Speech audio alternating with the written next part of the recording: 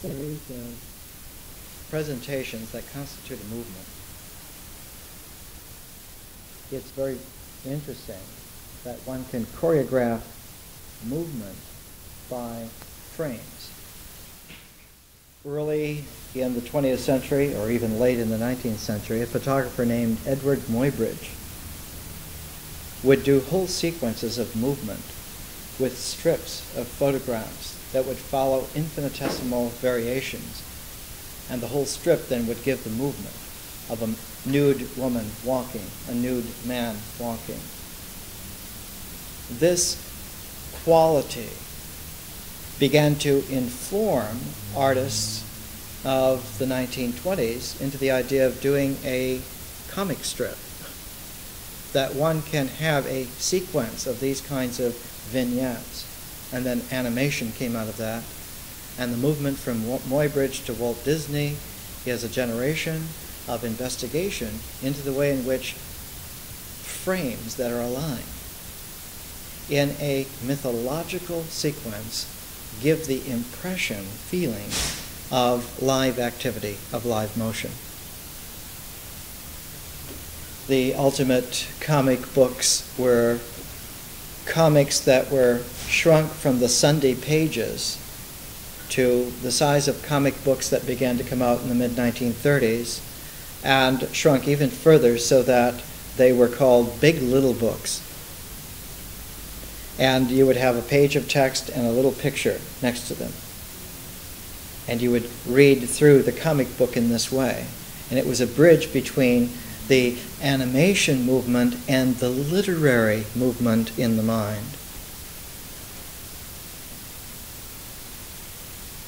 Our lectures form a sequence of discrete frames which, because of their alignment and their narrative dynamic, constitute really a choreographable movement.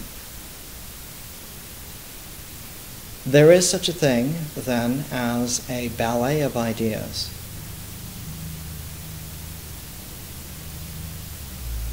In the examples that we're using now, Frank Lloyd Wright and Henry Moore, architecture and sculpture, in the 20th century, this has become one of the dominant themes of conscious intelligence.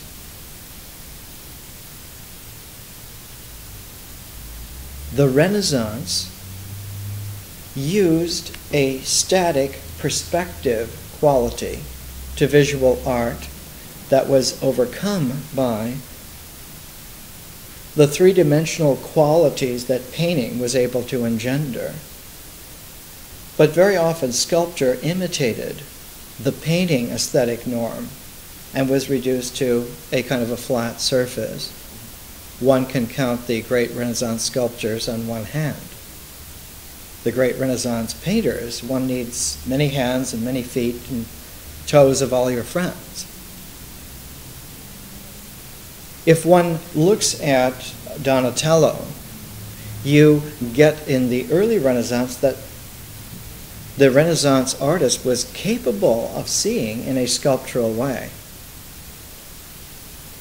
The Donatello David is such a lithe, animated figure reverberating in the space that one gets this sense that here is a secular Hermes who is standing with all of his young masculine grandeur ready for any movement at any time.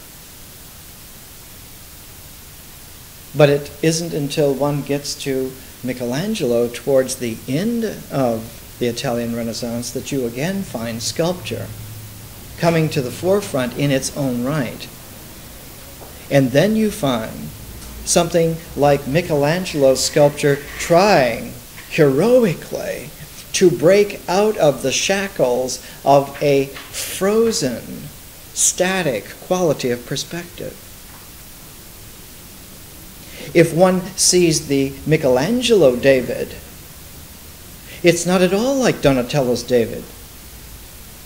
Donatello's David is like the lithe, young soccer player who is ready for any movement at any time. Whereas Michelangelo's David is a monumental figure who needs all the muscular strength to twitch. He has a monumentality because the resistances are so great by that time they can hardly move.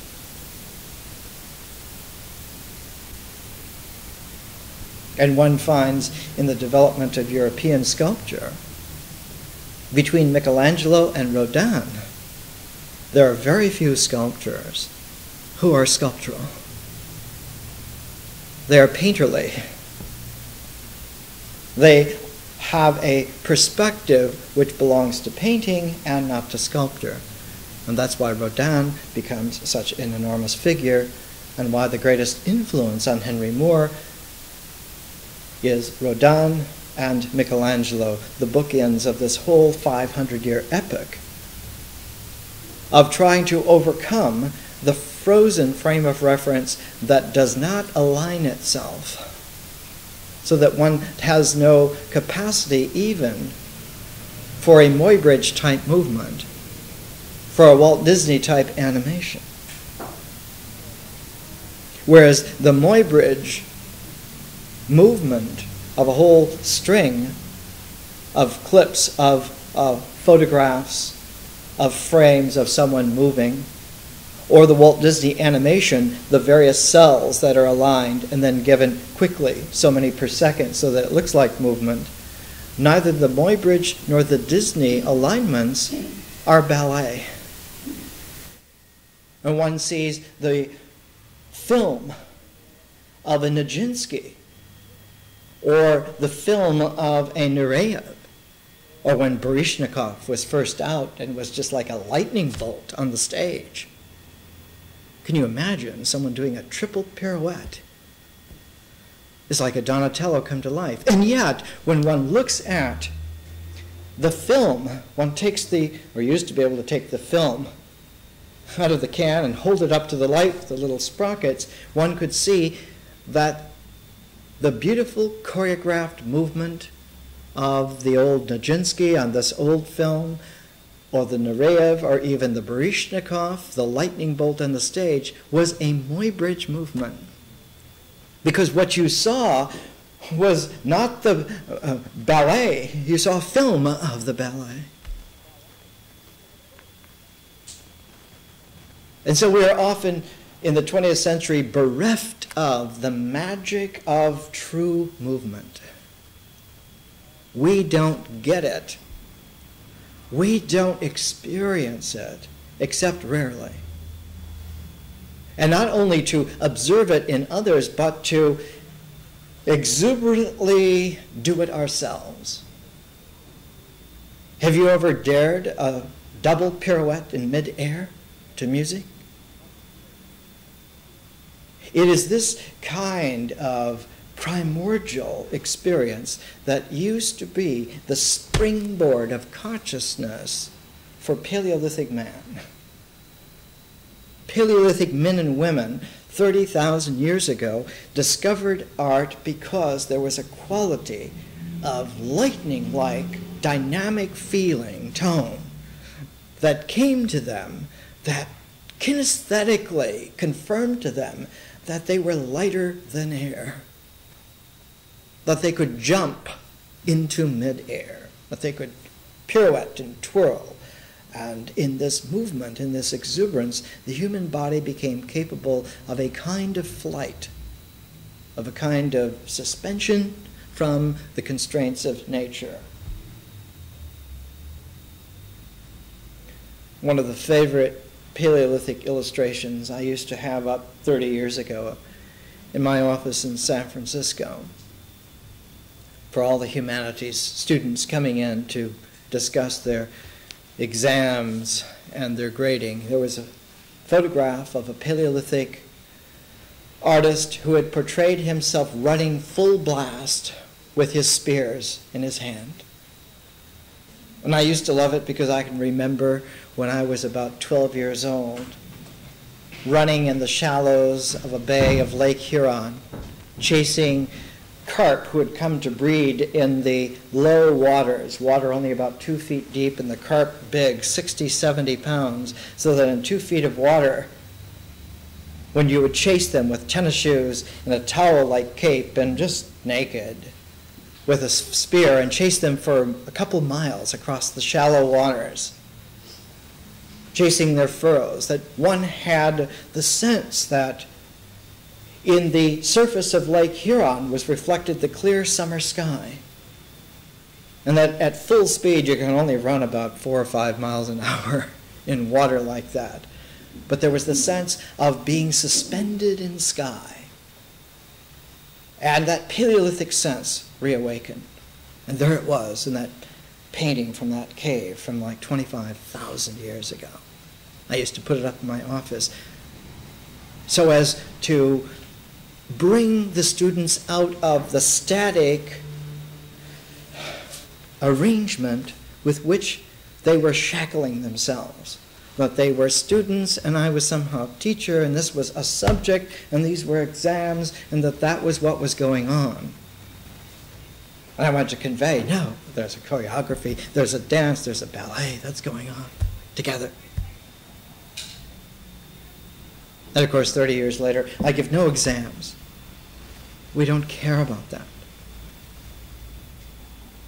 We don't discuss subjects and points in the subjects and dates and all of this. It's extraneous. There's you and I in this choreography where the language narrative is encouraging us to let go of the stodginess of things, to springboard us again into something which has access to magic. Because if you begin on the mythic level, you can reach all the way through the mind into the magic realm and touch on the other side of the magical ocean, touch the spiritual person. You can feel the objective resonance coming into some kind of formation, some kind of different kind of form, different kind of objectivity.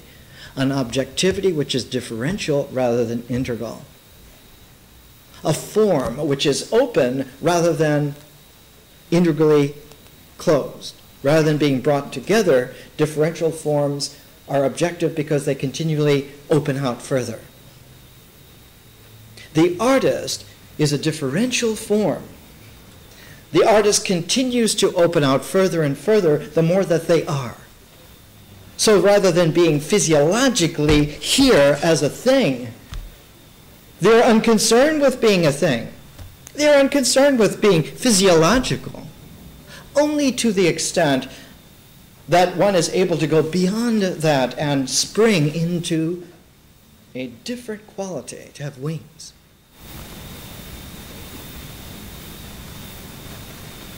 If one looks to experience a Henry Moore sculpture, one has to not only approach the thing, to see it with your eyes, to approach it, to look at it, but one has to play with it. One has to walk round it and back and forth as one is going around it.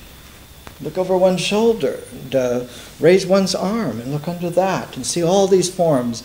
And some of the larger Moore sculptures you walk into and you play with those forms. And it's not just Moore, but any sculpture can be given this kind of a quality. I remember early in 1970 in Calgary, Alberta, the city had so much oil money that they could buy works of art, and they brought a circle of sculptural people, kind of like a Ecumene, only the sculptural people were about 20 feet high, and there were 15 or 16 of them in this circle in this park. And you would walk underneath them and through them, and it was like a Stonehenge of Ecumene sculptural people. And you could see the skyline of the burgeoning Calgary of that day right there behind them, and somehow this circle of dancing cinder block figure gave a proportion. It gave, in this particular sculpture, a pathos, but one also had an ethos of proportion. And you could go back into town. You could go back into the streets of rising skyscrapers and you could feel mobile. That mobility had been reestablished in a kinesthetic sense, and that directly influenced your psychological, your conscious ability to size up possibilities, motion, potential, relationalities. So that consciousness became healthy to the extent that physiologically you felt mobile. Instead of being mummified by a false aesthetic, a conscious, dynamic aesthetic freed you. Not to be who you are, but to experiment of who you might be. And that just as you gave yourself that freedom, you gave that to others, and more, and you began to see that the people that you addressed yourself to were capable of so many variations they became interesting. All of them became interesting. None of them were throwaways. And you began to lose that cynicism, that curled up, soured, jailed quality that comes there from being fellow prisoners. It's like Henry Moore during the Second World War, sculpting the sleeping figures in the London subways, escaping the bombs.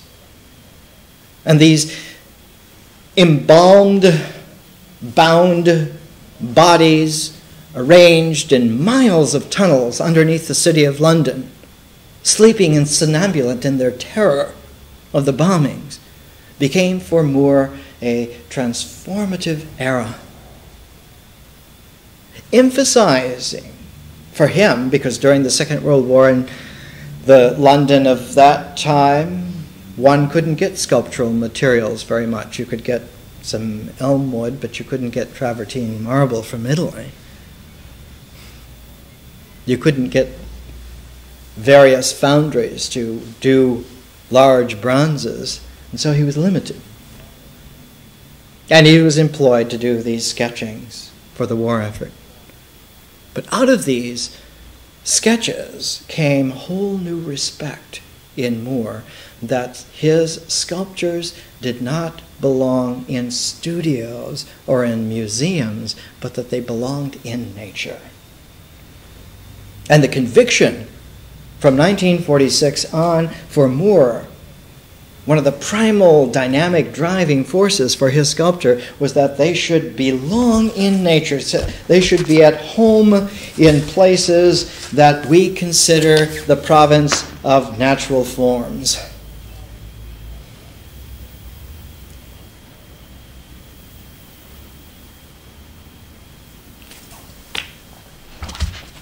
And like a hero, because from the time of Beethoven on, the artist has had to stand as the only viable hero in the modern world.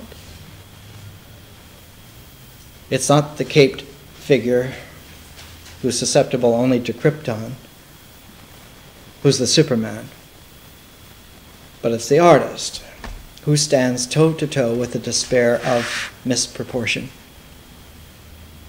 of machines and empires that are so monolithic and enormous that they shrink the individual to a bug. You have no chance at all to be anything but an embalmed display of an object for those who run these huge enterprises. And for Moore, or for Frank Lloyd Wright, it was the artist who stood toe-to-toe with this massive despair and who dispelled it. We don't need to strengthen ourselves to Conan musculature to withstand this, but we can dispel the illusion that it was real in the first place. It had no reality. And rather than going to the gyms to develop muscles so that we can fight it, the artist shows us that we can dispel the delusion. We don't need all those muscles, like a Michelangelo David, that would make us monolithically more static than ever.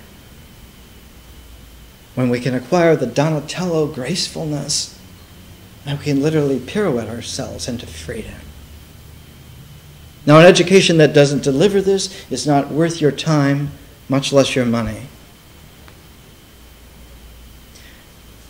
With a Frank Lloyd Wright building, like a Henry Moore sculpture, you have to engage your entire kinesthetic quality with it. And you have to bring your mind. You have to activate and sensitize your mind. Because in between the objectivity of the body and the objectivity of the differential form of the work of art and of the artist, of the spiritual conscious person, in between those two objective forms is the mediating objective form of the mind. A symbol, an idea, are very objective. Why is there a mind-body problem? Because the mind is as objective as the body. And when they are isolated from a more resonant development, like the artist, like the person, like the conscious individual that you are, when you are extracted and isolated from that, cut off from that potential, from that relational possibility, from that whole dimensional quality of development, then the body and the mind, like two bickering children, fall to fighting each other. It's mine. No, it's mine.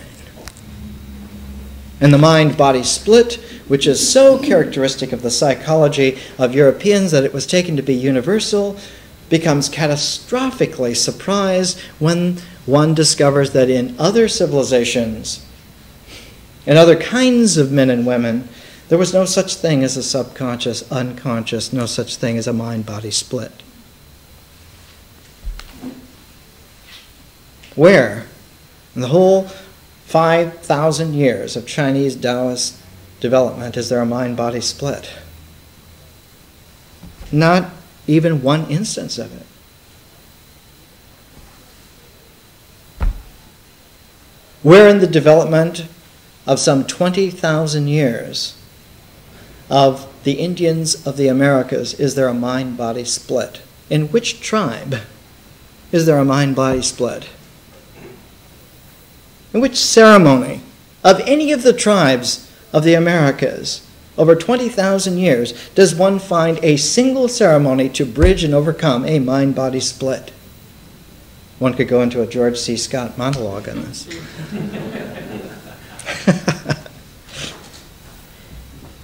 There's an insightful freedom that art not only promises and not only guarantees, but delivers. A work of art, when it is engaged completely by you, sensitized and alive completely, plays with you to the extent that it helps you to free, to tune yourself to the resonant, infinite possibilities of a differential form. It allows you the choreography of a real movement, and not simply to the appreciation, to use the British pronunciation, to the appreciation of a presented or represented motion. A represented motion, whether it's in a film strip or in a comic strip, or the earliest version of it was in the way in which Paleolithic caves had images that were placed in strategic junctures along the movement through those caves.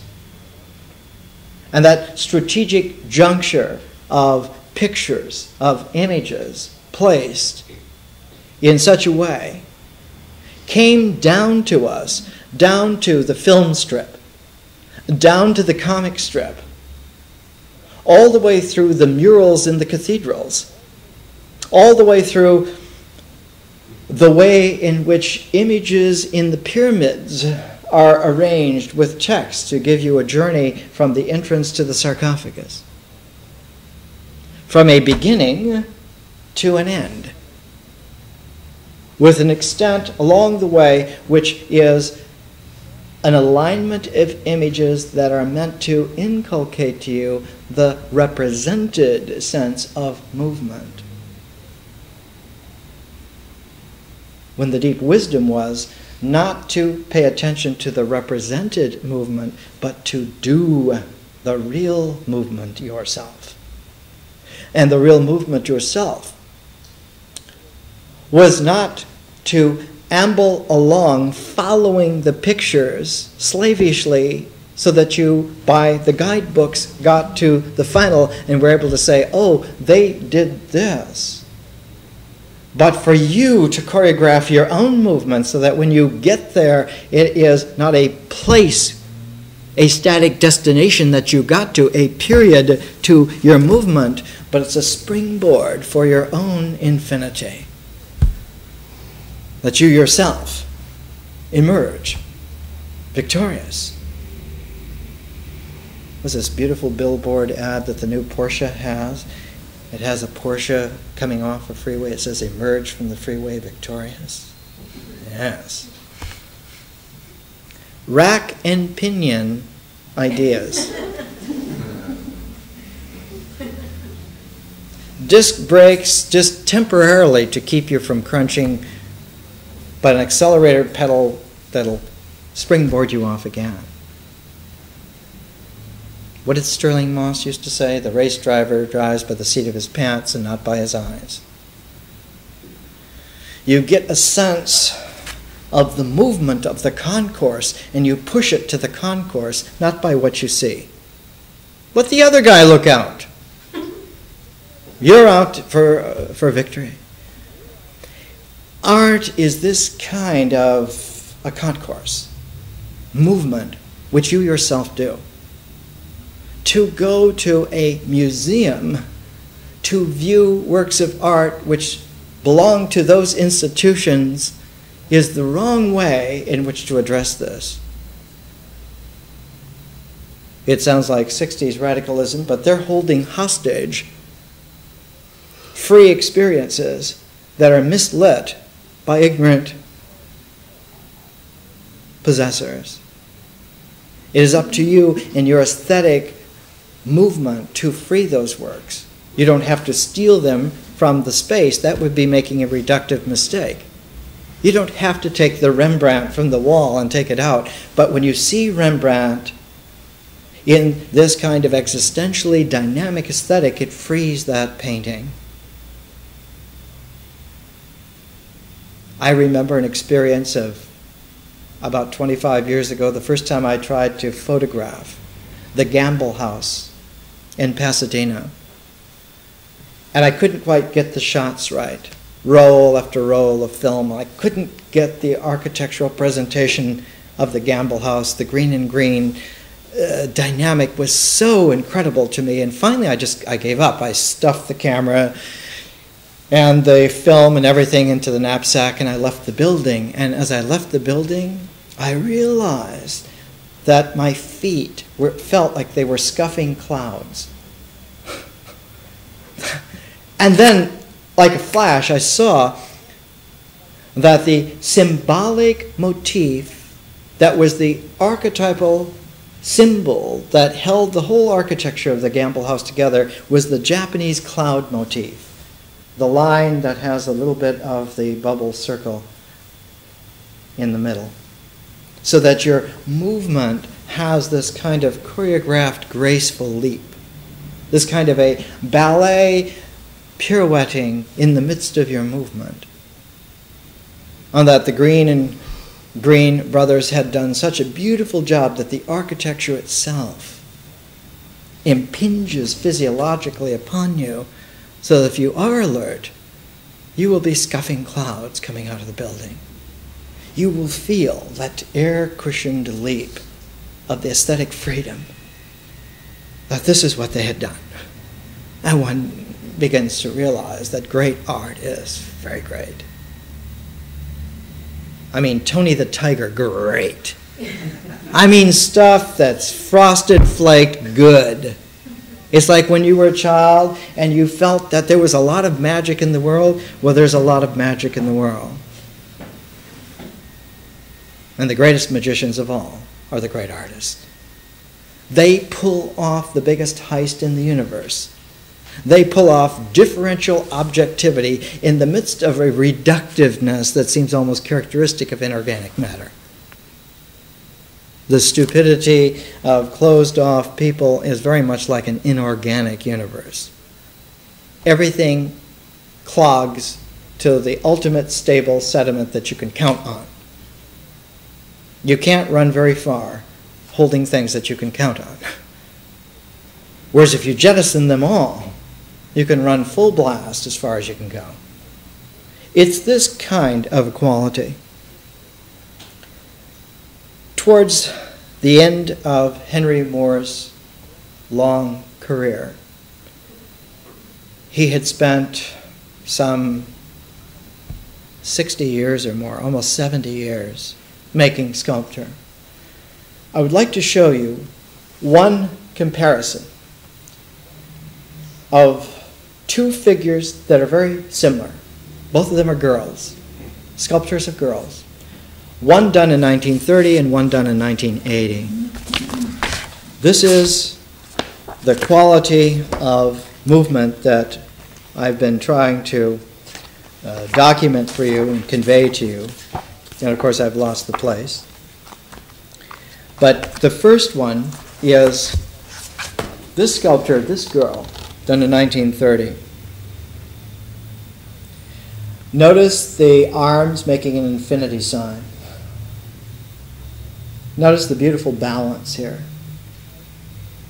This is entitled A Girl with Clasped Hands, and it's the cinching of the hands together like this. That ostensibly would be a closed circuit. If you hold your hands like that, that's a closed circuit. It's a completed finale. This is the mudra of beseeching. Please. But hands like this, cinched like this, allow the flow of movement from one arm to another, and it creates this kind of circularity, this kind of movement. And when the pair of breasts, the pair of arms, the pair of clasped hands are positioned in this way, one gets the sense that for Moore, the body of the woman is this infinity movement. It's a choreography of total openness that somehow unites and brings the mystery of nature all the way through the objectivity of the body, the objectivity of the mind, into the objectivity of the differential person. And that the mystery of nature somehow, like some secret message, has come all the way through there and is able to play in the universe. 50 years later, if I can find it in here, here it is. Girl with Crossed Arms, 1980. A hypersonic. This is a Mach 6 sculpture, like the one done 50 years ago. 50 years before. The movement has so streamlined the arms and the hands and the body that it is all but a swirl, like a spiraling, swirling that penetrates into the material itself, into the travertine marble itself. And when one listens to filmed interviews with Moore, or reads some of the words of Henry Moore, or looks at his sculpture artistically with a differential aesthetic, you see that one of the charms of travertine marble for him is that its surface has this pitted quality.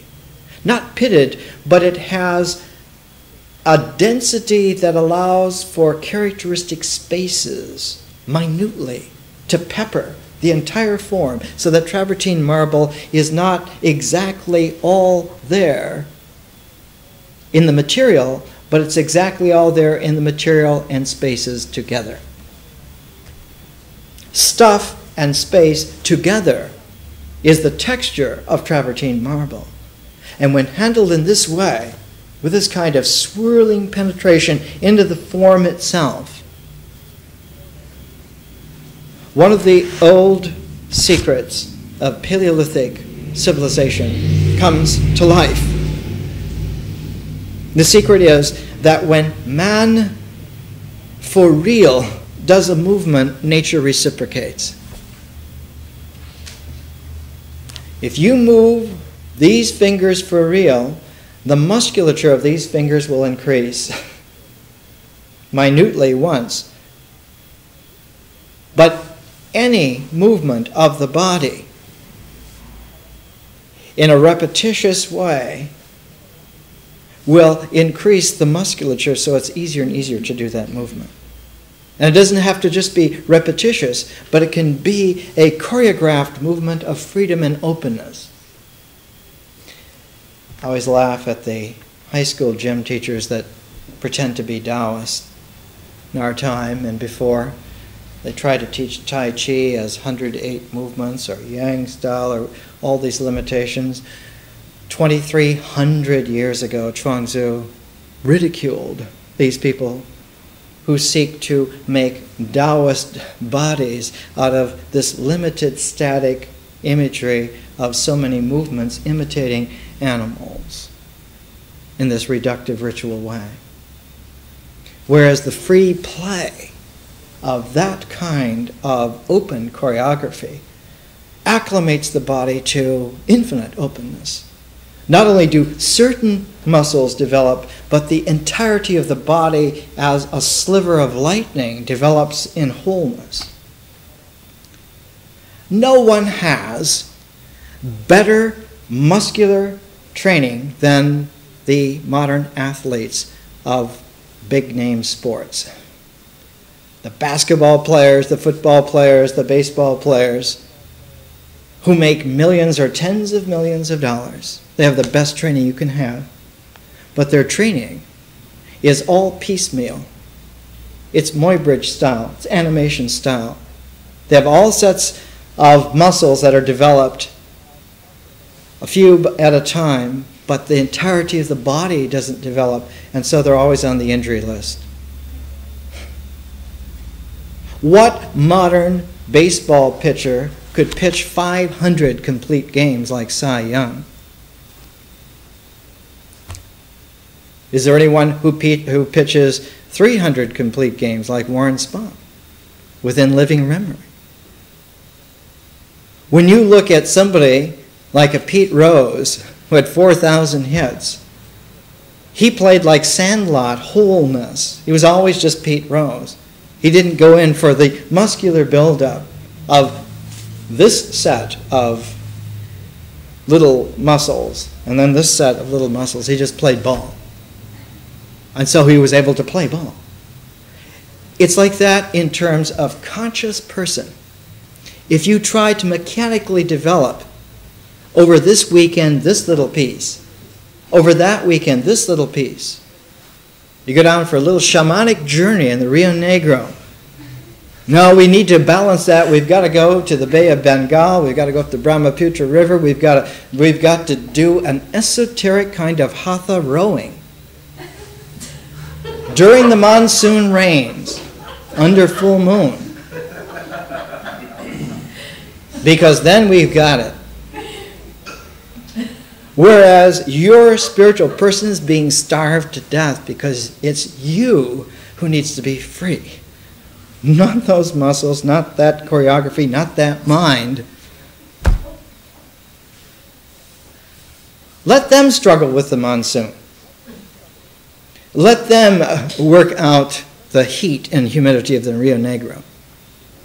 You have the infinite possibility of your actual person who's ready to be free at any time.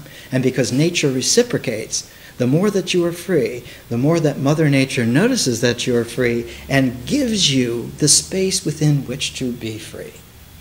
That's how it works. That's a yoga. Let's take a break. That we can play with just for a second.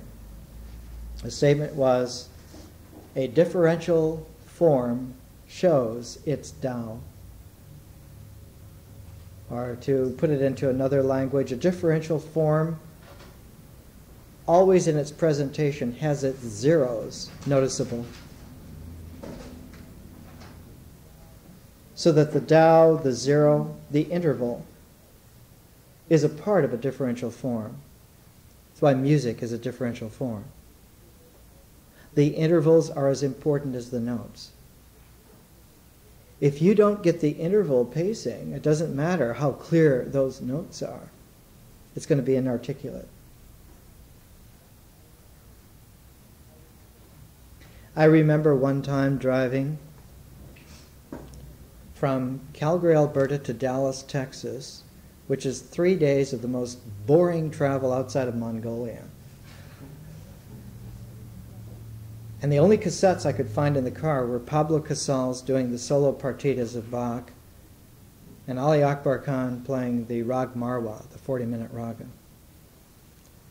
And so I got into this whole thing of alternating and just playing them, one after another, all day, all 3 days.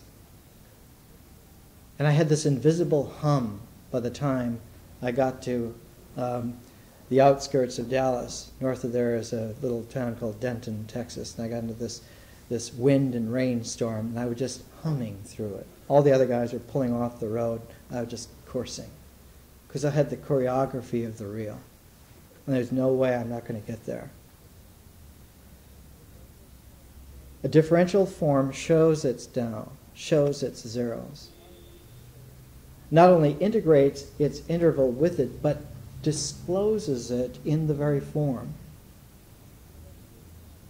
So that when it comes to like spring of 1997, Cambridge University Press, the latest books in physics and chemistry, Zeke, Z-E-K-E, spectroscopy,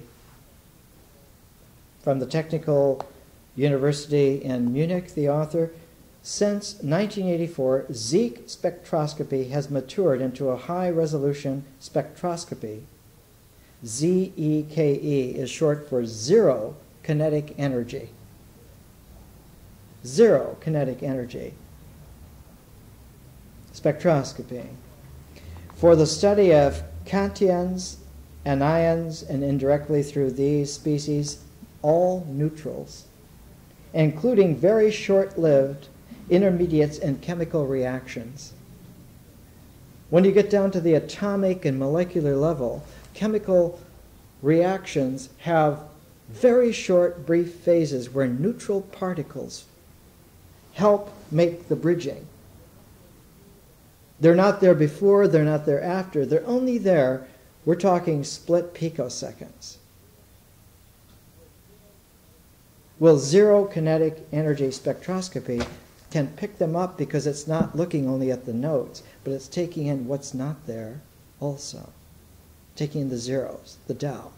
This is the Tao of physics. This is the Tao of physics. It's like 21st century intelligence is leaving behind, as if it were walking out of a mud village, the misconceptions of millennia. And it's like an invitation saying, you don't have to stay in the mud. We can come back and play in the mud anytime and enjoy it. But we have wings. There's a whole cosmos of wonder. Let's go and see. Let's find out. Let's imagine. And one of the lessons from our ancient primeval ancestors, men and women alike, is that nature loves to play with mysteries and she reciprocates. And the more that we exhibit freedom, the more that she makes more room for that freedom. She gets fascinated too. She gets intrigued that you're willing to play on larger levels, and she says, you've outgrown the theater, let's have the whole amphitheater. Let's have the entire sphere. Well, one planet's not enough for them. Well, let's give them the whole cosmos. Let's let them really play. Because it's of interest. Because it's there. So a differential form shows its tau, shows its zeros. In terms of Henry Moore sculpture, the form and the spaces together are resonant pair. I once gave a lecture to a women's study group at UC Berkeley. In the mid-'60s, there was a demand for these kinds of things. Nobody had ever given these kinds of lectures. And I gave a lecture on the holes of Henry Moore and the eternal spaces of Virginia Woolf. And it was to a class with my old friend J.J. Wilson, who did a book on great women artists through the ages and founded the Women's Studies program at Sonoma State, and took this traveling tour of great women artists all over the world. People were surprised that there were artists like V.J. Lebrun that they'd never heard of and so forth, and that there were many great women artists. Make your picture a little lighter. It's too dark. Come back into... Yeah, let's make it interesting so people can see. Yeah. That's it. Good. One needs to pay attention to the edges. One has to have a peripheral vision for these kinds of details. One doesn't have to be overbearing about it. But we do have the right to expect for a more interesting scale of our play, a more inviting and invitational and tasty and nourishing quality to the dimensions that we are willing to participate in. That is to say, it has to be interesting. In at least 4 or 5 different films, interviewers of Henry Moore ask him in various ways and various levels of intelligence and aesthetic awareness, why do you make these forms? And his reply is always some variant of, because I'm interested in them. I've always been interested in them. When he was a young man working first into sculpture, and he was making his sculptural forms, in 1934, he discovered something. He discovered that he could make a sculpture out of several pieces. I have an example from 1934 in one of these books, but it was a sculpture of a reclining figure abstracted into 4 forms. One of them was a sphere. One of them was kind of like an abstract head with a little gouge in it. One was the knees, one was the buttock, hip area, but there were 4 separate pieces, and you could move these pieces around together. You could play with the arrangement, and that all of this constituted a Gestalt being. This kind of Gestalt being is like a superhuman form to someone on the tribal level, but it's everyday reality to someone who is, in their own person, a differential form. I can separate myself into several different areas and watch the interplay between them quite easily. There's no difficulty at all. I would feel mummified to just think that my ego identity was the whole show. It would be embarrassingly and boringly stupid. And so too anyone that one meets. That the ego prefers identity above anything else is structurally necessary to that particular integral form. It has to follow those kinds of principles because it bases itself purely on ritual, existential, bodily materiality. The ego is challenged even by a culminating integral form like the mind. The mind already challenges the ego. The ego already is rather suspect of the powers of the mind. And the ego becomes downright nasty and mean and resentful when opposed to the spiritual person as a differential form. Because the differential person is not interested in maintaining an identity at all costs, or even at great cost, or sometimes even at nominal cost. A great deal of the development of the further reaches of yoga was all to let the identity of the ego slowly evaporate into the equanimity of the transcendental mind. To show the ego like some scared little animal, that it certainly may have its security. You may have your food, you may have your place, you may have your little mat by the fire, by the hearthside, of course. But don't expect that that's the full range of what is real. And you can carry that security and that identity into a transformation where the rest of the spirit can be at home and find its place and still treasure that child, actually. The ego's like a child, like an adolescent child. One of Henry Moore's great themes is mother and child. And in all the early sculptures, it's usually some variant of that child as a baby. And there's always this kind of protective covering where the shoulders of the mother are accentuated as to be this kind of sheltering cavern. And within that sheltering cavern, there would be the breasts emphasized, and then one breast transformed into a baby. There would be one breast and one baby. Almost never do you see a Henry Moore sculpture where there are two babies.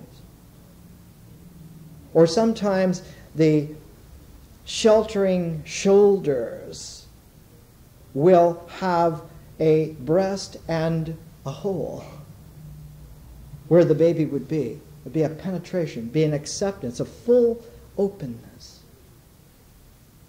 She would be nursing an openness. She would be cradling an openness. Or in the variation that we showed earlier from 1931, where the girl, or 1930 rather it is, where the girl who has her arms folded has both breasts showing and the shoulders holding them, but there is the space in between the arms where they're folded like this, the double opening. So that space and form interplays. And always in Moore is a balance which is not egotism. The ego always looks for compensation. The ego always wants eye for an eye. The ego keeps infinite track. The ego knows exactly what you owe on what account. It's a hell of an accountant. Or what somebody else owes. Decades later, so-and-so, they owe on this account, plus interest. We're not talking about usury. We're talking about good old-fashioned, just basic profit. It's to keep those ledgers. Whereas compensation doesn't occur to the differential form at all. Why? Because the differential form, the person, understands that in the ecology of integration, the reciprocity of nature is much more primordial than the identity of things. The identity of things at its ultimate is plus and minus meeting, and therefore that's how something gets to be. That the physicality is there because the pluses and the minuses come together. The ledger is balanced. So many protons, so many electrons, positives and negatives. You got an atom of oxygen. But what's peculiar about nature is that nature does not mind at all that there are ions of elements. They're missing an electron, or sometimes missing two electrons. So they're ionized. And nature permits ions of atoms and allows for different atoms then, in terms of their ionic openness, to come together. So that sodium and chloride, in their ionized forms, come together and make NaCl. They make salt. And that molecule of salt is extremely stable in the universe, one of the most stable things there is in the universe. Outside of the proton, the atom of salt is very, very stable. And yet, it's easily soluble in H2O. 2 hydrogens and 1 oxygen, because their ionization meets. So that the whole development of molecular matter is all based upon the perfection of atoms, including ionized resonances as a part of its nature. The ego has to understand this. That it can have some days where it's ionized and it's completely natural. Yes, it's minus certain securities, minus certain stability. But that means there's an opportunity today for a new molecule experience. Something unexpected. A taste that surprises one by its delicacy, by its nuance. One would like to explore that. And you need to know how to ionize yourself in that way for another day. Have that taste again. But not only that, even beyond that is the fact that most atomic structures include neutral particles, like the neutron. The nucleus of the atom, if it has only protons, is rather an unstable thing, though the proton in itself is the most stable particle in the whole physical universe. The life expectancy of a proton is about 20 billion years. And even then, it finally decays. The Buddha said, all existent things are temporary. And they are, just that some are more temporary than others. But the neutron, or the zero kinetic energy spectroscopy of any chemical reaction showing its little neutral particles. What does it say here? It says neutral, short-lived intermediates. That they are also detectable. They're a part of the structure. They're a part of the way in which structures are not only capable of stability, but that stability is reciprocally met with transformability. The way in which an atom of sodium is by itself and an atom of sodium with an atom of chlorine are together are radically different. Sodium as an element extremely volatile, whereas with chlorine extremely stable. Salt and sodium. Sodium is the same family as potassium. Potassium, if you expose it to oxygen, bursts into flame. All by itself, combustible.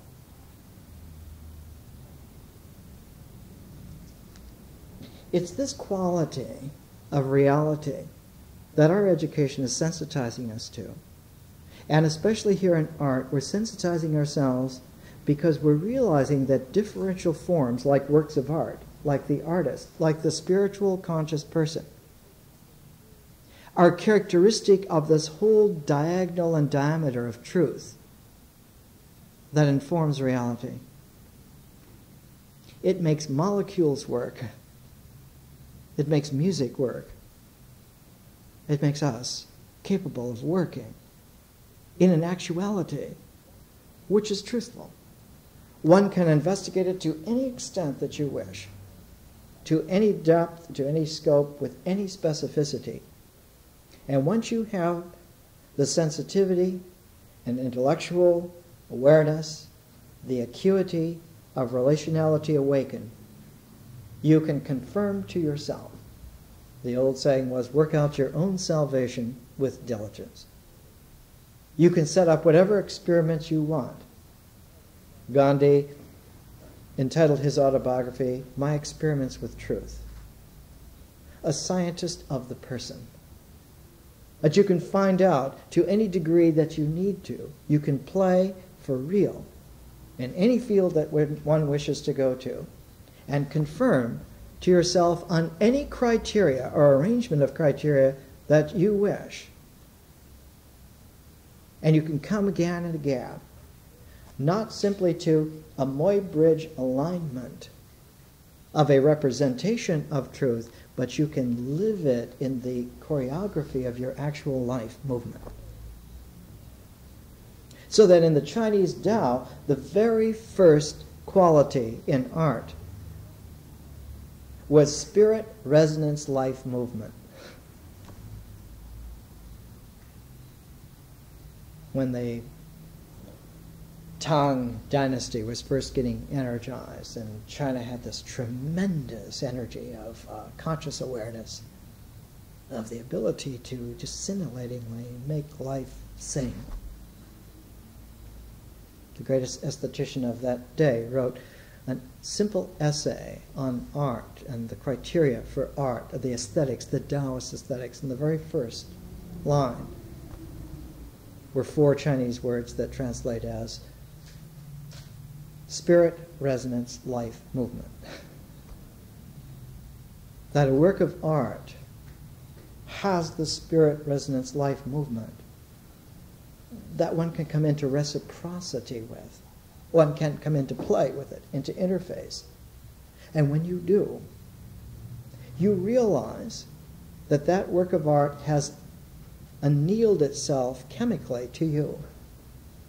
That you and that work of art have made a new molecule of experience that was never there in nature before, and now is there. And that the difference between nature and where you are now is the difference between an integral spectrum that comes to rest at the center of the mind, and the farther reaches of the resonance of that integral center that comes to rest at the center of the mind, the resonance of the harmonics that play forever. The fields of the Lord are very wide indeed. And that there are the supernatural, the otherworldly, the beyond, the conscious infinities of the cosmos. New molecules, new atomic structures, new materials. One discovers in the play that one can make whole new materials out of this. There are 21st century materials being made now that are laminal flows. That are materials that do 5,000 things at once that no natural material could ever have done. And they're being made now, used now, coming out now. This quality, when it goes into an architectural experience, like a Frank Lloyd Wright building, has the ability to have the space of the place ionized so as to reciprocate with your openness, so that when you come into the building plays with you. Like the Green and Green house, where the cloud motif allows you to kinesthetically feel the clouds. A Frank Lloyd Wright place, and we'll try and go and visit a couple of them here in Los Angeles. We can go see the Hollyhock House, the Ennis House, the Freeman House. Go and see a Frank Lloyd Wright architectural structure and play in it. And to the extent that you do, for instance, the Hollyhock House, when you're coming into what is the front door of the Hollyhock House, there is this kind of a limited cavern-like feeling. The front door is almost like this Mayan stone plug at the end of a passageway that becomes more and more a tunnel until it's finally just there. But as you go into it, kinesthetically, the walls, the ceiling, the floor have an incised sculptural code that acclimates your kinetic sense to the proportions that are going to be used throughout the entire house. Has an iconography of the theme of the flower, the hollyhock, which has many blossoms on a single stalk. Not just a flower at the end of a stalk, but that the stalk itself is a cosmos of flowering. That's a whole constellation of vertical blossoming. And that the hollyhock house is a place, a space of living where vertical blossoming is possible. And as soon as one enters into the front door, does the little twist with the door latch that would have sealed it, the house opens and opens and opens and opens. And at the very center of that house, at the place in which the whole weight, if one were to make a block out of the whole hollyhock house concentration, the center of gravity where that house would pivot is where the great fireplace is. And that great fireplace has the focus of all four elements. Earth, air, fire, and water come together. But a fifth element, a quintessential element of consciousness, also comes into play and is worked into the music of the structure. So that when one calibrates and sensitizes oneself by using the entrance passageway as a beginning tuning, and then uses the hearth of Hollyhock House as the compositional scroll, the way in which you're going to now play this music, then you take yourself with that capacity and walk through the place, and it sings with you. And the entire house becomes this spontaneous riff of indefinite duration of the jazz of the way in which you want to play. You can go on many days and play a different tune every day. I've gone for over 30 years and never tired of it. It's a quality of architecture that allows for a reciprocity rather than a compensation. The work of art is not insistent about compensation at all, nor should we be. But like a conscious, supernatural mystery responds to us as we play. In Henry Moore, in his sculpture, one of the most primal forms for him was the reclining figure, not only because of its horizontal stability, like a Frank Lloyd Wright prairie house with its horizontals, its stability, but that the reclining figure allows for a transformation. The reclining figure occupies a geographical focus. It's a locus and a focus. The loci et foci of the old Stoic memory system that you can find still in Cicero. That one remembers because there's a cross-hatching, there's an egg creating of locus and focus. That one is able to use that as a stylization of the way in which one remembers experience.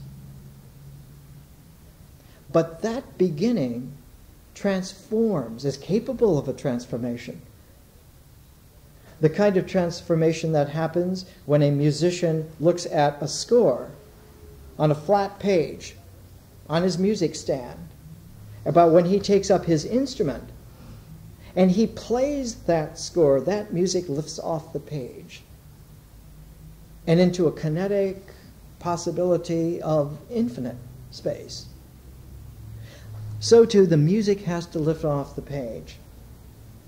One has to take not the old loci et foci basis of memory as the be-it-all and end-all, but only as the barest beginning out of which a transformation happens. So that the sculpture of Henry Moore, which is the loci et foci of the geography of wherever that sculpture is, that place, the sculpture itself transforms the entire space, transforms the geography, lifts it off the flat plane of habituated location, of habituated focus, transforms because the sculpture itself transforms, becomes a prism out of which the geography lifts off the plane into a sphere. And instead of having the old geometry of the plane surface, one has the trigonometry of the sphere. But the sculpture also participates in the space around it. And that space extends not only above into the air, the resonance of the form into the air around it, but also underneath. It penetrates into the plane surface of the earth, so that very often, when Moore in the 1950s was taking on the enormity of urban man-made skyscrapers, the Lincoln Center in New York, the Great Center in downtown Toronto, the UNESCO building in Paris, he would set these large reclining sculptures in water, so that the pool of water would reflect and increase and show the sphericality of the range of that sculpture. Not just that its reflection was a compensation, but it was a reciprocity of the trigonometry of transformation that had happened. About the time that this demonstration of Moore's genius was beginning to penetrate into certain sensitivities and mentalities. There's a man in England, his name is Michael Dens.